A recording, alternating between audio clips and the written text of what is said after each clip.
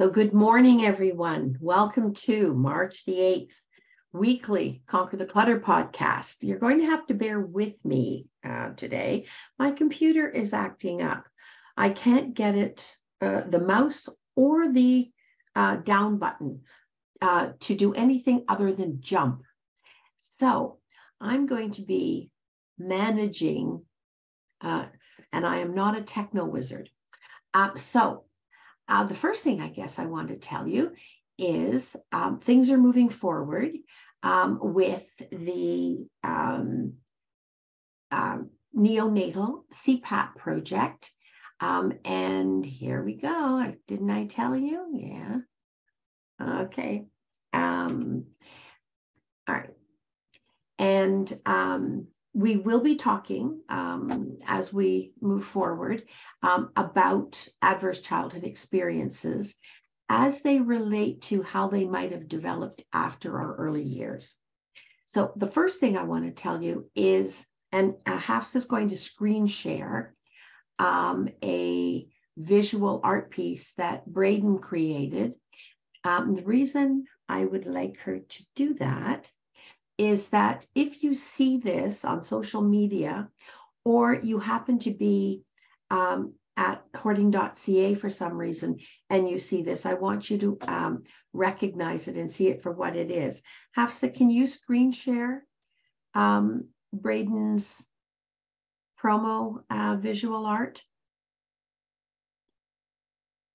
Did I lose Hafsa? Oh no, there we are. Oh, okay, good. This is the piece that you will see on social media. It's on my personal Facebook. It's on Birchall Consulting Facebook. It's on Instagram. It's on, we didn't put it on LinkedIn because we thought it was inappropriate for business purposes, like business to business. You may get a copy in your inbox from the get response list, which is the same list that your invitation comes through. So if you get it more than once, we're not poking you. It's just that you happen to be on more than one outreach. And it goes into the background. It shows you what the current equipment is, all depending on that little plastic bottle. It shows you the equipment that we will be purchasing. We're hoping to get 3. It shows you a little bit about Bwindi Hospital. And very soon, we're going to have a video on hoarding.ca so that people can go and just see exactly what these people are accomplishing for the wider community with the little bit they have. We do talk a little bit about, there's a QR code in the bottom. You can use that QR code that will connect you to PayPal. If there's any way possible that if you are of a mind, don't mean to press, but if you are of a mind to donate whatever amount, doesn't matter, every $5 counts. If it's possible to do it by e-transfer, that was better because it avoids a lot of fees. PayPal, within a country, so in Canada, Canadian contributions to Canadian bank accounts, it's 2.9% plus 30 cents on every transaction. And that was the cheapest platform that we could find that was reputable. All right. If it's international, if you're coming to me from the United States and you're of a mind to contribute, it's 3.9%. All right. Plus, and I'm not sure that there aren't exchange rates. Oh my goodness. And 30 cents per transaction. So all of the money that comes in, if you e-transfer it to elaine.birchall@hoarding.ca, it's going to be put directly into the Bwindi CPAP machine fundraiser account that we have opened specifically for that. It's not going to be mixed in. Nobody's going to make a mistake. And you have my word that every single cent is going to go to purchasing that equipment and whatever other supplies they don't have that would be useful. Okay, so let's move forward. All right. The other thing I want to tell you is I had an interesting day yesterday. I thought it wasn't possible that something very novel would happen. I was asked to be, and I accepted, being a subject area expert opinion at a human rights tribunal, an Ontario Human Rights Tribunal. Not sure it isn't Canadian, actually, as a subject area expert on hoarding as it relates specifically to residential issues. And so I learned a lot about the process for sure, and was really happy. I came away feeling pretty chuffed that good information was more. It was a subject area expert opinion they asked on a number of issues related to housing. But the vice chair was so open and to learning and being informed that a good part of my opinion was allowed to be basically a psychoeducational piece. So somebody who has the power to make more informed decisions now has best source information around hoarding. So I slept a little better last night, knowing that the world can be a fairer place, and made the point very, very clearly that hoarding is not bad housekeeping. All right. Nothing to do with that. And that actually some people who hoard, who I have worked with, have a neater house than I do and a cleaner house. We have 2 dogs. What can I tell you? And people who don't always take their boots off. Life goes on. However, then I want to talk to you a little bit also about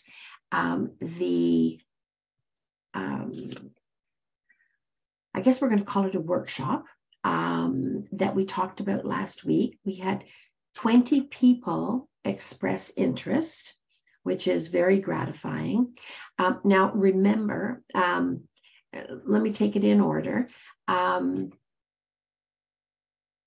date is going to be Sunday, March 26th, because that's the first and only Sunday I have available. There's no other time during the week. I know that 1 or 2 people said morning was best for them, but it wasn't best for everyone else. And it works a whole lot better for me to be able to be available. It's going to be from 1 until 4 p.m. Eastern Standard Time. Adjust accordingly if you're in another time zone. Remember, the cost, the fee you pay for that workshop, it isn't free, you set. And there is no amount that is too low to be embarrassed by, because every single cent is going to go to this fund. All right. So you set it. Don't be embarrassed if you are on a budget at all. Any fee that you think you can manage is acceptable. All right. However, you have to register. It's not a drop-in.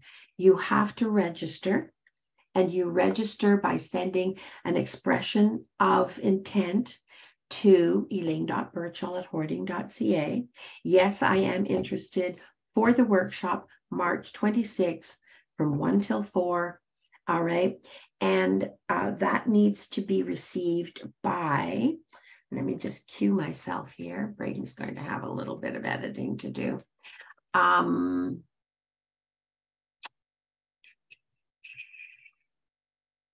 Has to be, you have to register by March 15th. That's next Wednesday. All right. And if you register, you must attend, because there will be, I will accept all invitation, all registration, but at a certain point, the numbers are going to dictate whether we can do things like break out into small breakout groups and that kind of thing. It will directly affect how I will organize it. But I think there is a merit, even if it's more like a podcast, I think that there is a merit to as many people getting the opportunity to begin their processing. All right. And some of this material as well is likely to be a beginning piece for the workshops that are coming in April that I've talked about. All right. So the other thing too is the fees, whatever they are, again, don't be embarrassed. If they're low, that's not a problem, have to be paid by the end of Saturday, March the 18th. I can't be organizing and getting the final touches on a workshop that's that important to people. At the same time, I'm handling administrative things, and there's only so many things that HAFSA can keep in the air. So 15th for registration, 18th by whatever the fee is that you're good with. All right. And there's no need to be embarrassed, no matter how much or how little it is. It's all good. All right. Now, let me see. Yeah. If you can pay by, there are a number of ways to pay. If you can pay by e-transfer, all the better. However, if you're coming in from the States and you don't need PayPal because you're going to be using a credit card or something like that, sending me a check as well, all right, to, and I'll give you the address. It's number 1 Domus, Domus Crescent, Ottawa, Ottawa, Ontario, K2H6A3. All right. So if there's any way possible not to use PayPal, that's better for the long-term benefit. All right. If you have to use PayPal, well, then you have to do what you have to do. All right. So,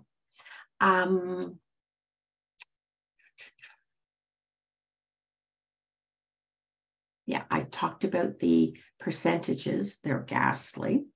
That are conversion fees. All right. So let's start dealing with the material for today. And we're going to cover as much as we can, and we will conclude next week. We're not going to go on talking endlessly about adverse childhood experiences, because there probably will be a workshop, a broader workshop on that, and there definitely will be the mini one. All right, so the topic today, we've talked about early years, you know, almost from birth, pre-verbal, when we as little mites were basically sensory beings, all right? Now we're talking about what those adverse childhood experiences can be and how they can affect us after the earliest years. What is the effect on us? So we're talking about, that would start about age 3, 4, all right? So both sides, you have to know, we've talked a lot about brain formation, a lot about brain chemistry, but both sides of the brain by 3 and 4 years of age are now sufficiently online, all right, and developed and functional that further effects of adverse childhood experiences, such as putting the pieces together and your conclusion about yourself is low self-esteem, or as is so common, and I made that point clear yesterday, shame, all right? Shame and fear about being discovered, fear about people knowing the truth about you as though you're the only person in the world who is flawed and imperfect, fallible, has made big, medium, and serious mistakes in your life. And yet look at yourself in the mirror, you're still standing. All right. And you're still looking for ways to be the person you know you are. That's why you come here every week, right? So put that on the scale. If we touch anything that makes you feel a little jittery, all right. But by age 3 and 4 moving forward, the more, remember, what you habituate, all right, is what you limit yourself to. because what you habituate just means you do the most, whether you want to do it, you mean to do it, you even believe it. If it's where you go first, you're habituating something. Remember that can become your default. Just because it's your default doesn't mean it's true. You can have a default belief about yourself that limits you. You've heard of limiting beliefs. You can have a default belief about yourself that is ingrained and becomes implicitly or explicitly the example of how you live. All right. So if you were in an environment where a parent or parents, all right, were harshly critical, all right, harshly critical, high expectations, and anything less than that, no matter how well-meaning it was, they may have been told the way for children to be a success, independent, happy, was to set high standards rather than develop the child, tell the child the truth and work from the truth. Whatever was well-intentioned or malintentioned on the part of parents, however guided or misguided they were, all right, what they said and what they said the most, how they behaved about you can become imprinted, right? Can become imprinted. And we are these little absorbent beings by the age of 3 and 4 and moving forward. All right. So when it gets imprinted, it means that it was probably outwardly reinforced.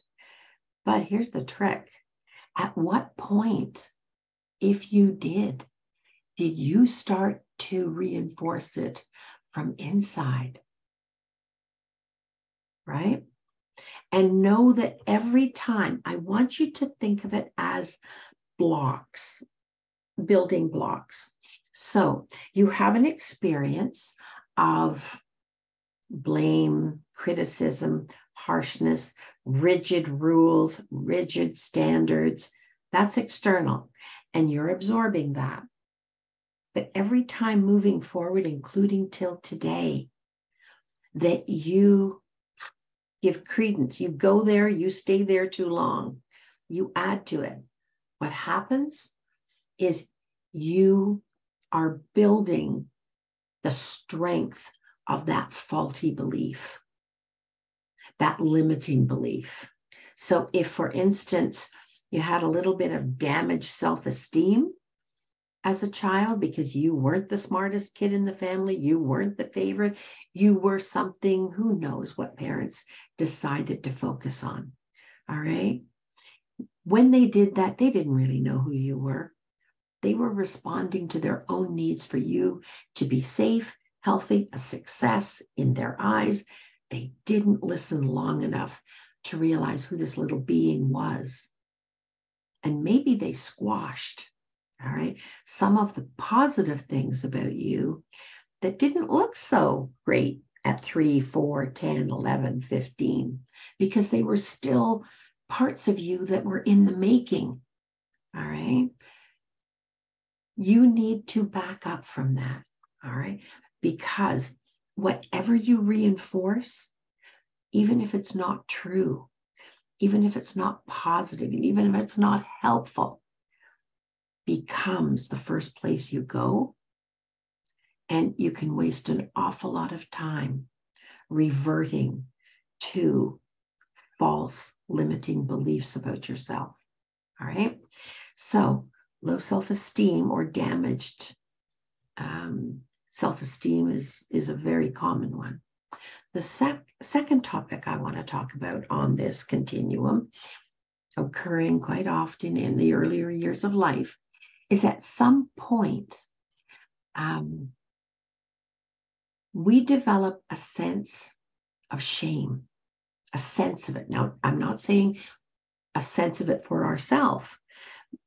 And quite often, depending on the period of your parents' development themselves and their family of origin issues, it may have been a place they went to correct you. All right. Evidence in fact. Have you ever known people who are intelligent, they're pleasant, they're attractive enough, even successful in the world's eyes, who tell you or you pick up that they intensely dislike themselves, they intensely disapprove of themselves? Shame helps to explain this. Somewhere they've got a deep grain of shame that they are not letting go of. They are not processing. They are not seeing in the true light of day. And that shame fills them. It has become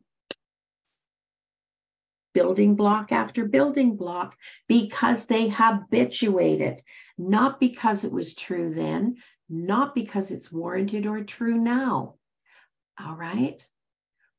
Shame is closely related to insecure attachment, and it's also closely related to low self-esteem.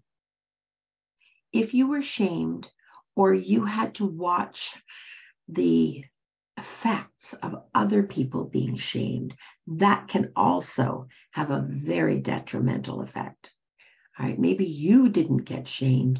Maybe you had a brother or a sister who got shamed. All right, and you had to witness that. Don't think you didn't learn from that. All right.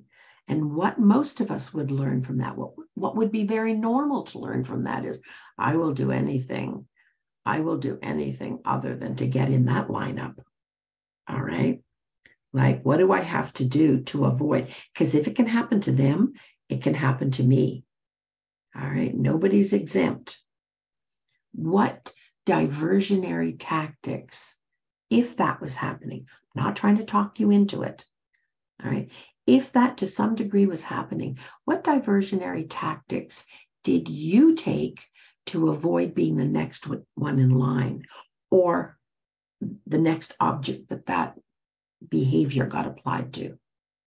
What did you do? And are you still doing it to some degree?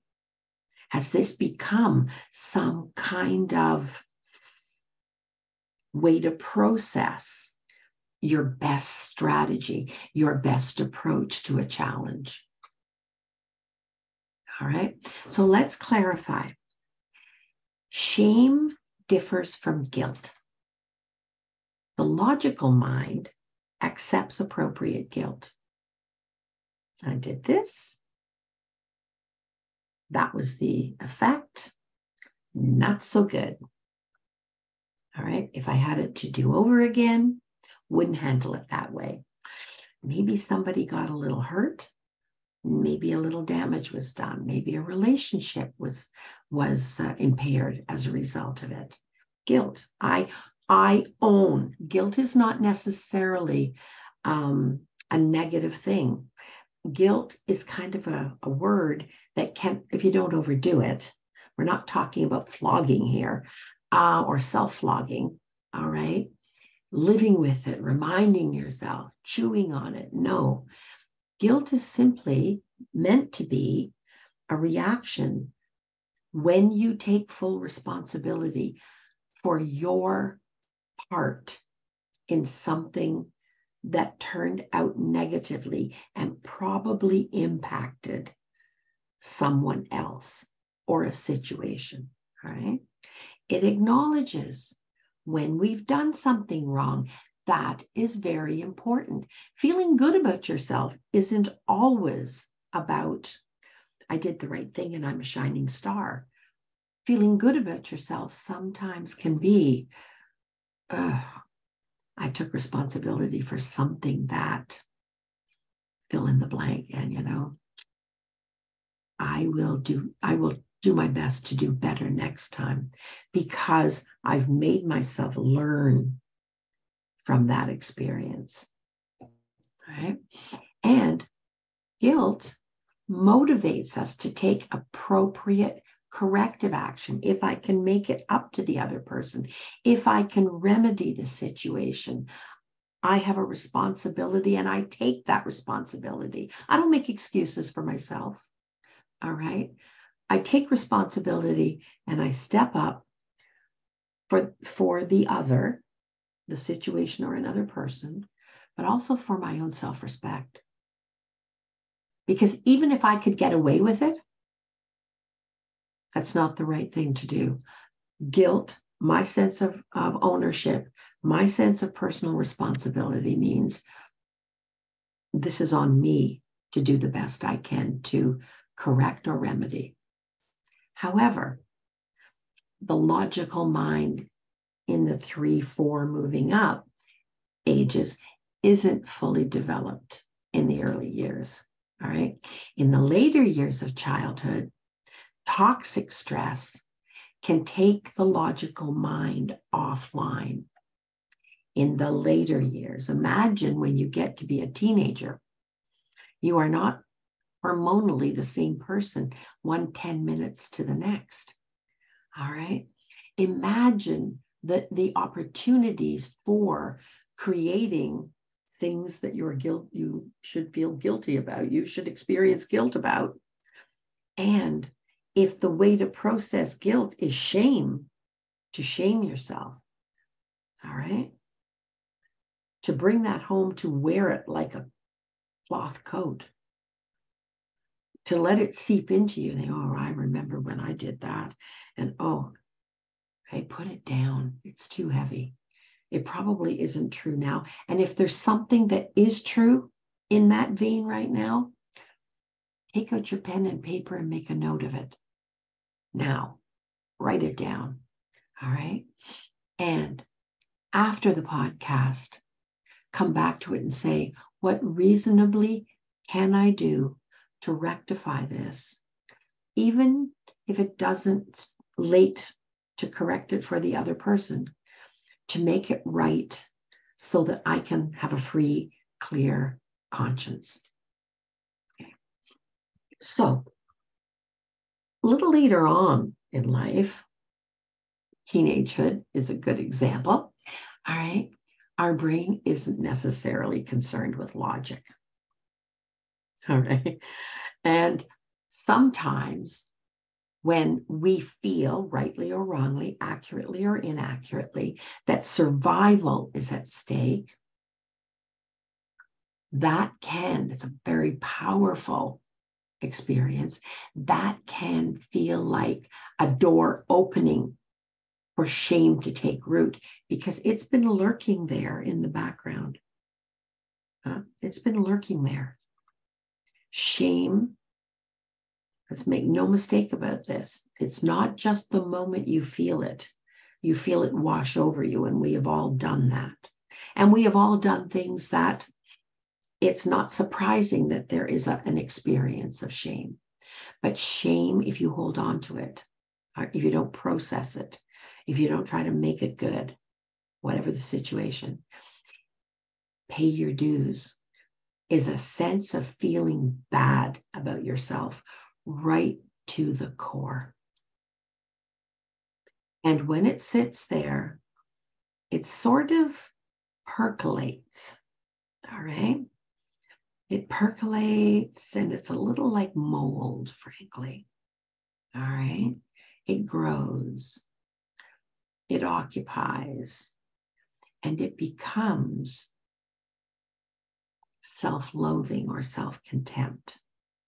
I'm not talking about every second of every day, but I'm saying that the next time you're not a shining star, you now have an environment lurking in the background of your subconscious that has an unnecessary, unhealthy degree of self-sabotage. Why would you succeed? Why would you expect to be treated with dignity and respect and compassion? Well, behind that door, you've got mold growing in the form of something that when the door opens and you get a whiff of it, because there's something in the current circumstance that is triggering it, you have a healthy dose of self-loathing and self-contempt. And that can take your breath away. All right, that can take the wind out of your sails. Shame can be imprinted implicitly on the right brain. And when it gets imprinted on the right side of the brain, it becomes a part of a sense of yourself. And it's not just a sense of it. The problem with that part of the brain is it also is evocative. It becomes a felt sense as well. So you're not just experiencing it intellectually or cognitively, you're feeling it in the fiber of your being. Your stomach is clenched. You get a wash, like you've just been hit with a pail of cold water. All right. Emotion, you feel like you're burning up. Emotions and bodily perceptions that mimic whatever caused that in the first place are more likely to set off a chain of reactions, intellectually, cognitively, and at a sensory level as well. All right. And if you don't get a handle on that, this will be a hiccup or a tripping point that can result in repeated attachment disruptions. As you're forming and maintaining relationships, you're going to encounter some experiences that mimic or are similar to whatever this hiccup was that caused this implicit or explicit shame. Or maybe you were shamed, all right? You're not getting through life without similar experiences. It's people who look the same, who have the same voice, who say the same words, who create the same power struggle, who whatever you're sensitive to. All right. And if you don't shine the light of day on it, and we don't work on that,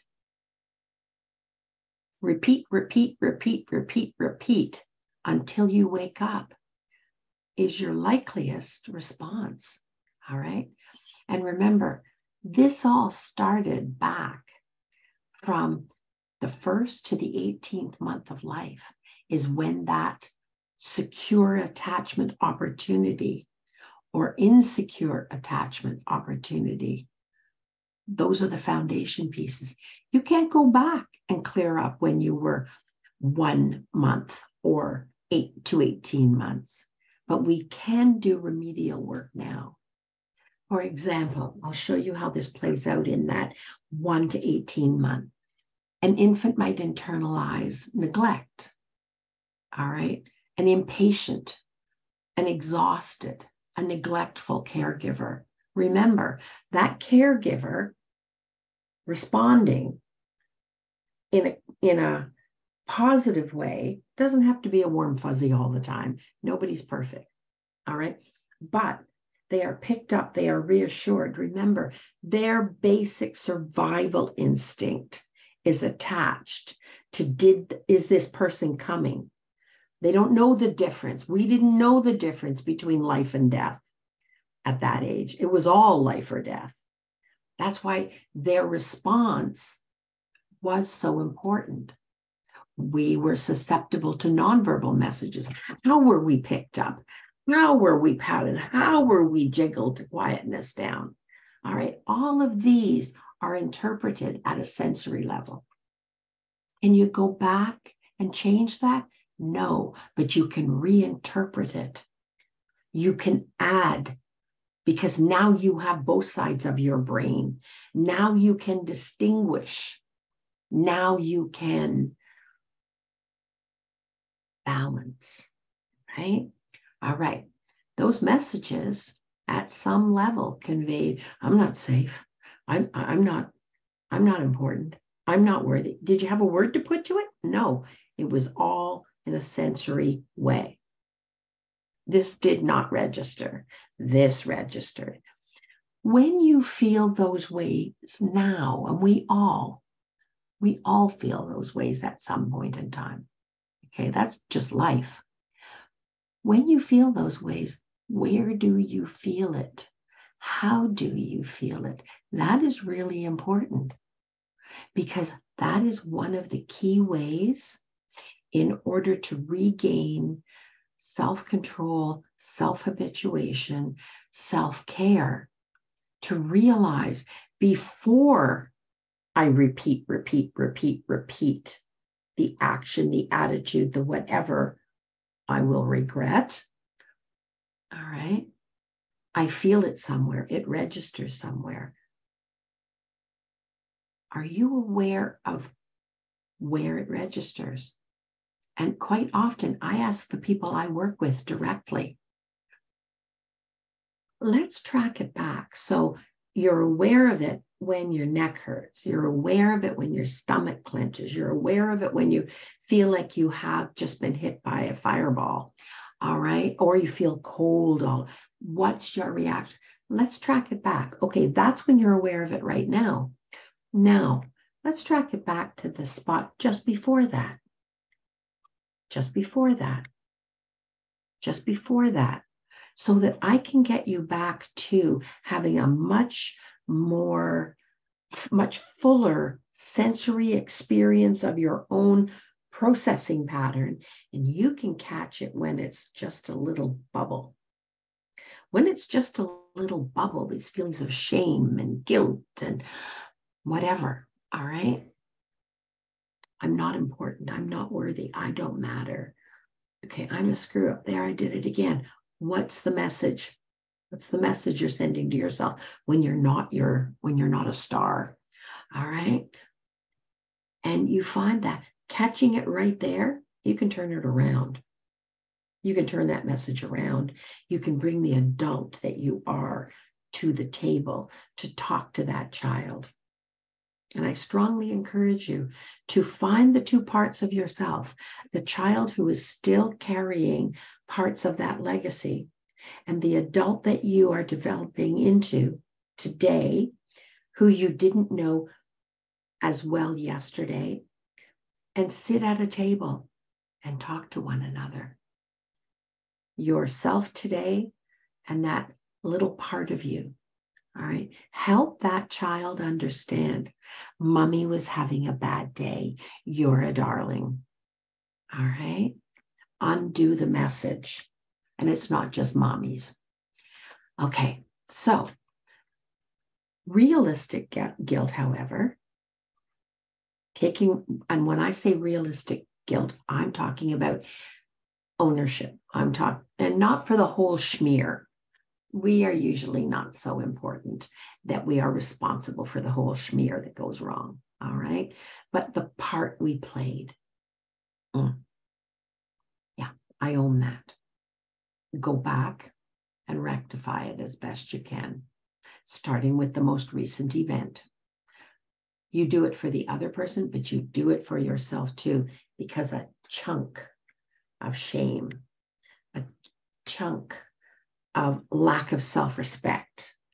You feel badly. You feel it. You feel it when you know you were unfair, when the light dawns and you go, The other day, for instance, all right, don't ever wake me when I'm asleep is all I have to say, okay? Because I am not a happy person. And the other day, somebody called. It was a family member. And I had just fallen asleep and I was so tired. And I picked up the phone. I was in Mississauga. And first of all, a phone call from home, all right, is a very unusual thing at 10:30 at night. I'm in bed by 8:30 if I can manage to crawl away that early. And the phone rang. So I had two startles. I had the, who's calling now? And then I had the, it's home. What's wrong? 10:30 at night. Wash, fear, dread, because I've had more than a little bit of bad news in the last year and a half. And so I set myself up reacting. We do it, all right? And I picked up the phone and the person said, "Hi, how are you doing?" And I thought, and all I could think to say was, "It's 10:30." And, but I didn't say it that nicely. There was a little bit of a sharpness in my voice. And he said, "Oh," I said, "Yeah. Is it anything important?" Okay, cut to the chase, bottom line, girl. And they said, "Well, I just wanted to see how your day went." I said, "Yeah, okay, can we talk about this tomorrow?" And yeah, sure. And I put it down.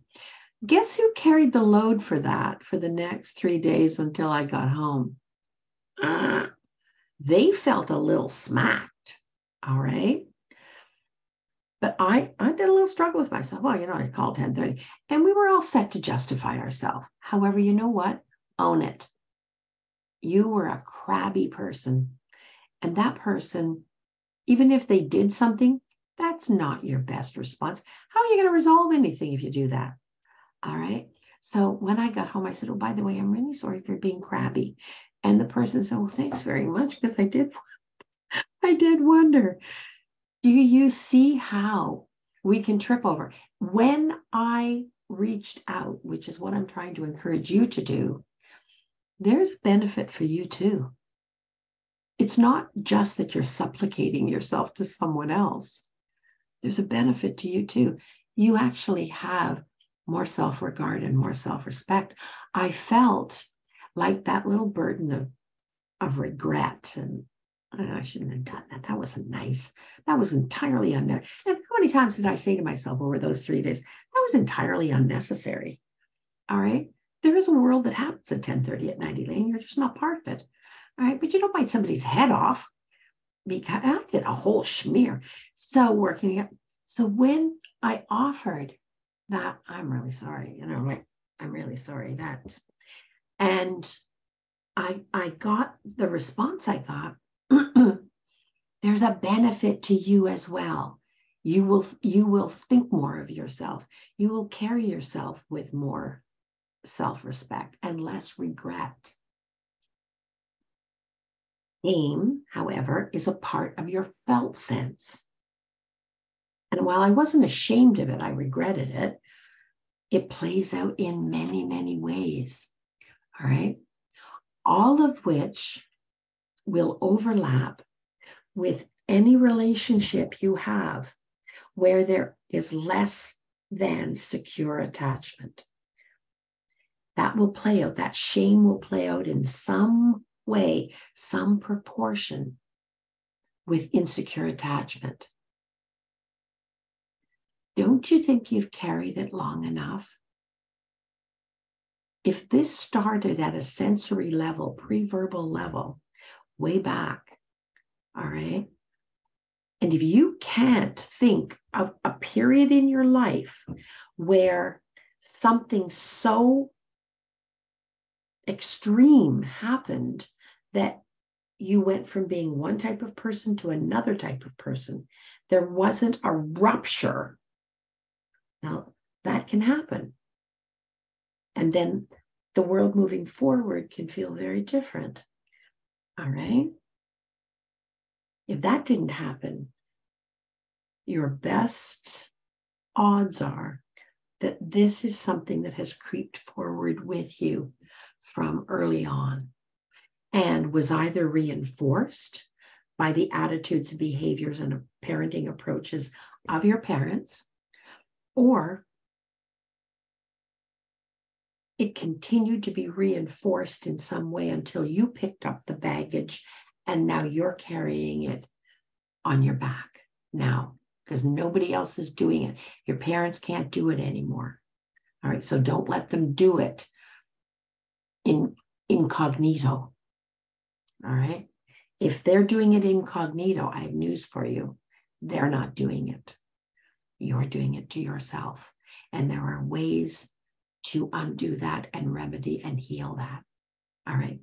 So, what are you resistant to? To what degree do you carry a little bit of self-loathing, a little bit of less than You have to kind of reinforce your self-respect. You have to remind yourself, I'm capable. You have to give yourself a cheer to get started or to get over a hump. It's not just a natural progression for you. What are you resistant to? What in your life is right out there in front of you?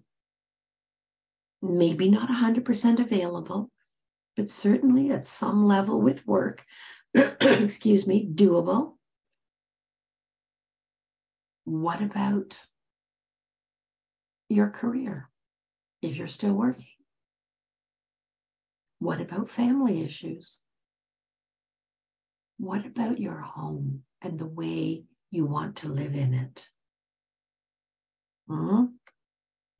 Your home is the outward manifestation of the way you feel inside yourself.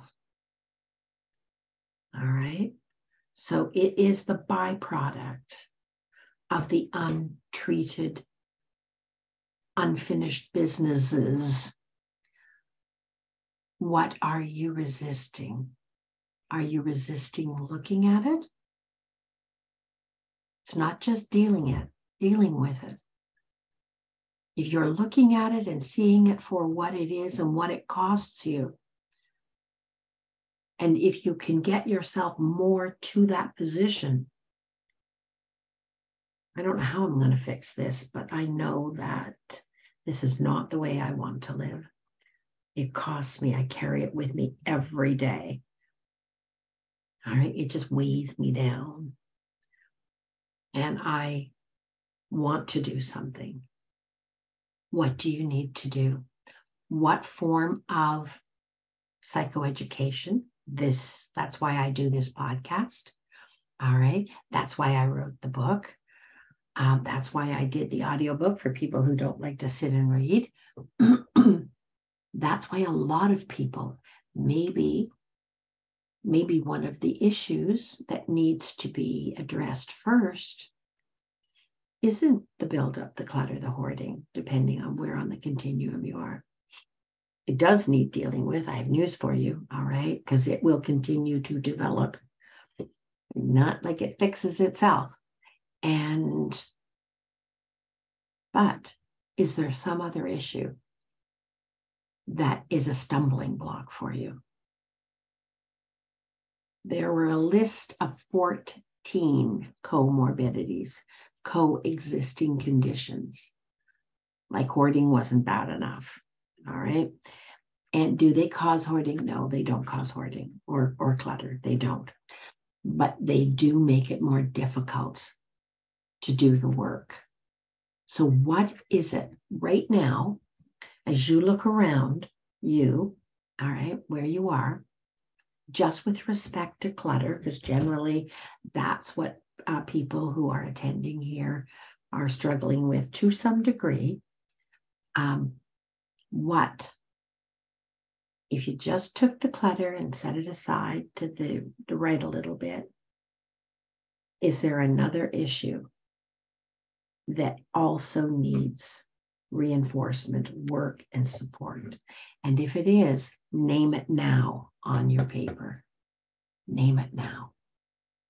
All right? I'm going to give you a minute because I'm going to trust that all of you have pens and papers. And all of you are writing frantically right now.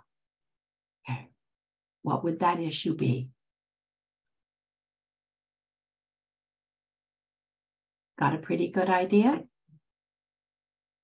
If you don't know, you don't have a sense of it, write this down. Feels like, fill in the blank.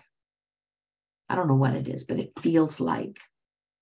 And maybe you're just going to describe a sensory experience you have or a part of your body reacting in a certain way. It feels like a clenched stomach. It feels like a load on my shoulders. It feels like a headache. It feels like, and let's track it back from there. Because those bodily sensations are not random. They are also trying. They are also trying to tell you something. Your body, your mind, and your spirit are always trying to heal you. Always. They're on your team. And if you feel that you've got too many issues, pick any one, because any one that you work on automatically helps support doing better with the others. And nobody in this life gets into it or out of it with just one issue. You're not alone. All right. Okay. So no matter how successful you are or were, these felt senses persist.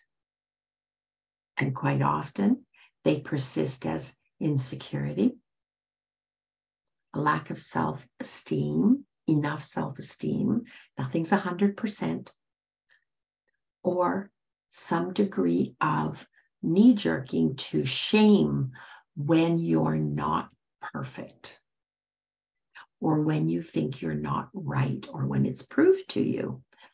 You're so far off right, you might as well be left. All right, whatever that is. Nor does it typically respond to verbal persuasion, which is why what I'm saying right now will be a motivating factor, but it's not enough. You need to name it because it belongs to you. You need to say where you feel it, what it feels like. And attempts by you or others to just talk about it is all interesting, and it can be an important part of the healing process, but it's not going to get the job done. There are no answers that you don't already know inside yourself. My whole counseling belief is my job is to help you find the answers that are already inside you, but you have them stuffed down. Your own truths, you are stuffing down with things that get in the way, that keep them down. And sometimes that's clutter, and sometimes even to the degree of hoarding. And sometimes it's other things as well. Healing shame, healing that knee-jerk lack of self-esteem is in part helped by verbal, but it is more about dealing with it from your heart.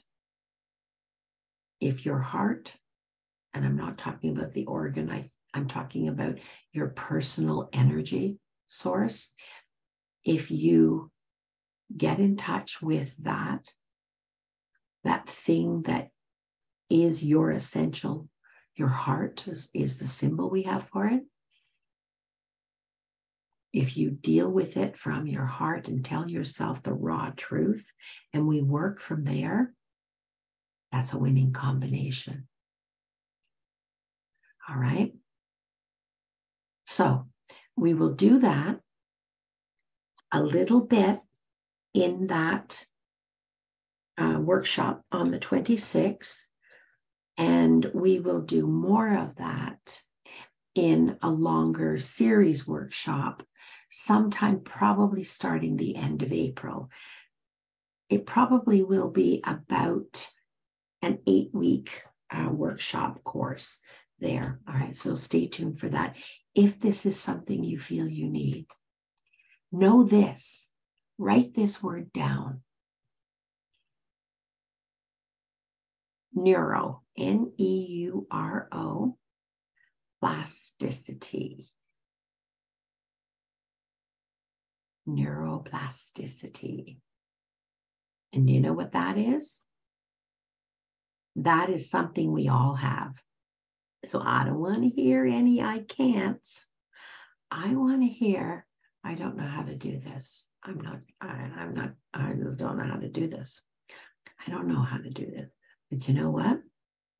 If you're gentle with me and you respect the fact I have my own answers and I have my own needs, I'll follow along and I will do my job by taking responsibility for doing the work I need to do for me. All right. So let me just see if there's anything else. And of course, we will be working on skill development. because we need something to replace the default behaviors that are based on that sensory, nonverbal ghost, that, or echo. Let's call it an echo from the past. All right? Because remember, these things that are true from the past, that still in some form exist within us, they are an echo. It's sort of like a star. By the time you see it, it went out how many million years ago? It's no longer there. The echo from the past, it's no longer there. It's an echo, echo, echo, echo, echo. So let's quiet. Let's turn down the volume and let's increase the music. All right? Let's increase the music that is more motivational, that part of ourself that energizes ourselves. And also, even though we hold ourselves responsible, even though we accept blame, responsibility for the things we've done, we also value ourselves. We also value ourselves. All right. Okay, everyone. I've got 53 chat things. Let me have a little look. Let me have a little look here. All right. It's true. Christine says to everyone, my nieces and nephews love when I point out a star whose light left that star before we were born. It's an amazing, it is amazing. All right, where am I here now? All right, now, I'm going to go to the top because I can't do it otherwise. Yes, my secret shame rituals and privacy around them. So if you have a shame ritual and it keeps you where you are, in some way it's penance that you're paying off. No, there's no paying off. There is making it as right as you possibly can. And as I learned, Miss Grumpy Guts here, as I learned, I don't want the feeling of regret. All right. I don't want to carry that around on my shoulders, just nagging at me. Well, that was your best move. Like, who do you think you are to bite somebody's head off? All the little messages. All right. I don't want that. And so the next time I will try better. I will make a commitment. Will I be better? Time will tell. How much have I learned? How much have I learned and how much do I want it? Okay. Reparenting, yes. Yes. Let me have a look. Alina, thanks, Hafsa. Good. You said it happens up to 18 months, secure, insecure. That's the critical point, Christine. Now, the legacy of that lives on. All right. And now it gets words. Now it gets actions because the other part of our brain is now developing. And now we have a capacity to put memories into it, to put physical actions, sensory reactions inside, sensory responses. So it becomes more complicated, a deeper, richer negative feeling or a deeper, richer positive feeling. Okay.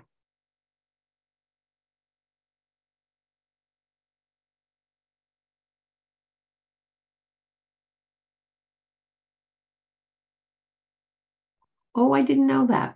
So with your, when the screen is jumping, apparently Christine says, that is a Zoom update glitch. It was quite funny, actually, yesterday, that two members on the tribunal panel, we were on Zoom, their computers went offline and they didn't go at the same time. And I was wondering what was happening. hoping it didn't happen to me, and I'm wondering whether it is part of an update glitch. Okay, it optimizes video quality with denoise is checked. Uncheck it. Hafsa, can you do that? Optimize video quality with denoise is checked. Uncheck it. Okay. So many issues, not sure where there's enough paper.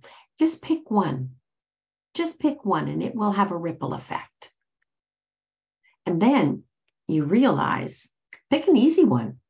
Okay, start with an easy one because then you know you can do it. Okay.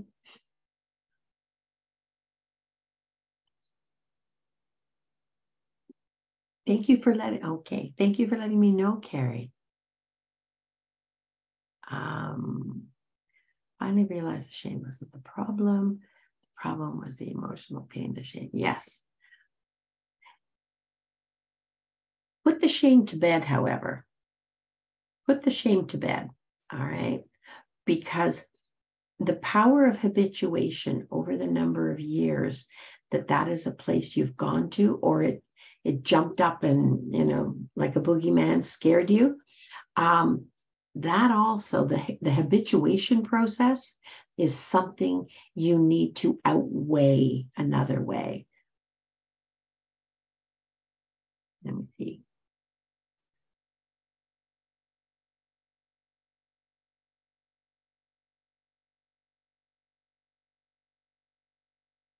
Okay, Sherry. And so, interesting comment. Maybe one of the things that particular experience repeats itself, and I'm not saying you're repeating it, I'm saying that if that is as a result or the legacy of an adverse childhood experience, then you can see how you are more susceptible to interpreting things in a way or reacting in a way that repeats the pattern. All right. And I'm not blaming you. I'm just saying we can't make happen what we're not aware of. All right. And sometimes we see things in a patterned way. We interpret things in a patterned way, and that can influence the takeaway learning that we have. Okay. All right. So I will see you next Wednesday. And remember I think I said the 15th for registration and the 18th for whatever amount you want to contribute as your piece for that 3-hour workshop.